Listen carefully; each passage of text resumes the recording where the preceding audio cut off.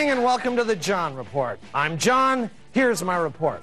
Husky defensive lineman Steve Emtman announced this week that he will turn pro next year. Emtman says that he'll miss the UW, but plans to purchase the school as a memento at the end of his first NFL season. Well, 2 kids from Bellevue admitted doing a drive-by shooting with pellet guns. They said they were getting back at a guy who sold them some bad frozen yogurt.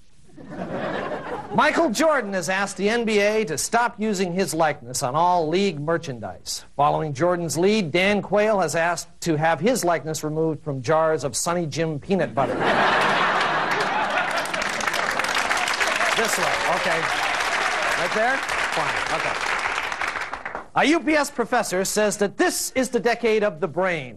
Coincidentally, a Wazoo professor announced that this is a decade.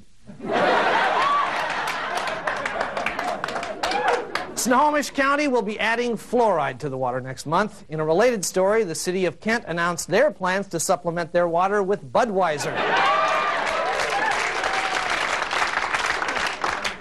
The Washington Redskins will appear on the new cover of boxes of Wheaties. The Seahawks will appear on boxes of Nuttin' Honey.